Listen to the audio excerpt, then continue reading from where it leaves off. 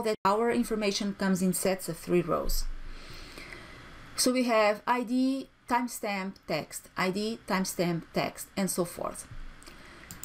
When we have this type of situations, usually the next step will be to create an indexed column.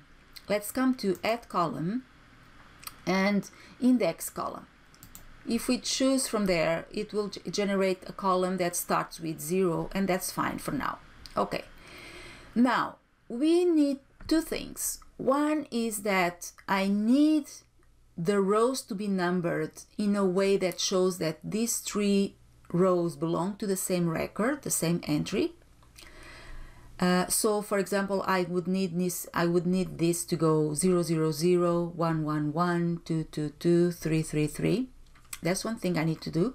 The other thing I need to do is also to find a way to identify the different types of rows that we have here, the different types of information. So if I number these rows like 0, 1, 2, 0, 1, 2, 0, 1, 2, I know the zeros will be the ID rows, the ones will be the timestamp rows, and the 2s will be the text rows. Okay, let's start with that one. Select the index column and then come to add a new column tab, add column tab. I want to add a new column, and come here to standard, and under here we have the modulo function. Let's do that. And because we have sets of 3 rows, we will use the value 3 in here. Okay, this created the modulo column for us. What this does is it gives us the remainder of the division of each one of the values we had here under index column, the division of that value by 3. So 0 divided by 3, the remainder is 0. 1 divided by 3 is 0, and the remainder is 1. 2 divided by 3, 0, and the remainder is 2. 3 divided by 3 is 1, and the remainder is 0, and so forth. So we will get cycles of 0, 1, 2, 0, 1, 2, 0, 1, 2, and so on. Okay. The other thing we need now is to transform this column in a way that the numbers will come as 0, 0, 0, 1, 1, 1, 2, 2, 2, or we could start with 1 instead of 0. It doesn't matter.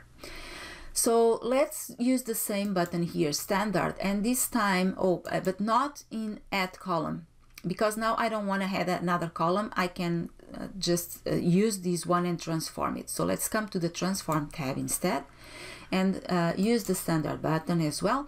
And here we have integer divide. Use that.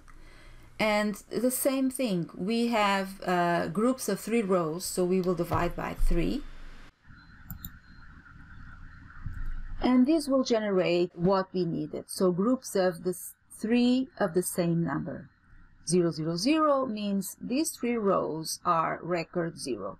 1, 1, 1 means these 3 rows are record 1, belong to the same set of data.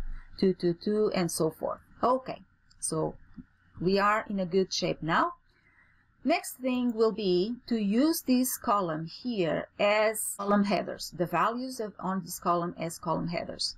To do that, let's go to transform and use pivot column. Now it asks us, okay, so where are the values? We say that the values for each one of the columns that we will generate are under the merged column. That's fine. Okay, so the selection was correct. Then we need to come here to the advanced options and say that we do not want to aggregate. We don't want to count rows or sum values, anything like that. We just want to transfer these values under each one of the new columns. Let's do OK. And there we go. So we got a column 0, a column 1, and the column 2.